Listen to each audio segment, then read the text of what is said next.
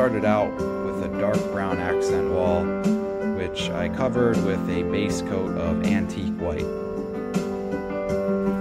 The next step was to experiment small scale on canvas, playing around with the techniques and different color schemes.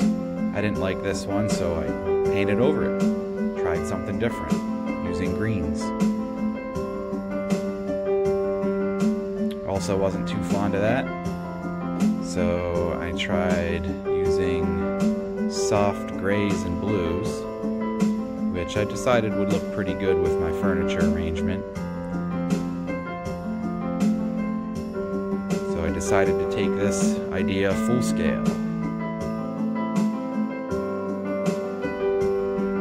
Drop cloth is important to protect the floor. And the idea here was to do a soft mural that blended out into nothing. It seemed to come out of the fog, out of the mist. The first couple layers are very close to the base coat, just tinted slightly, so they're very hard to see, especially while they're still wet.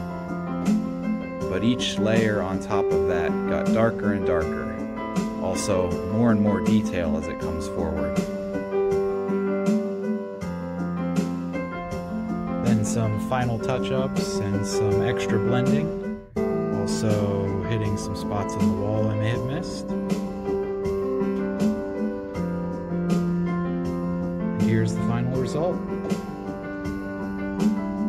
I think it really ties the room together, especially since it matches my couch.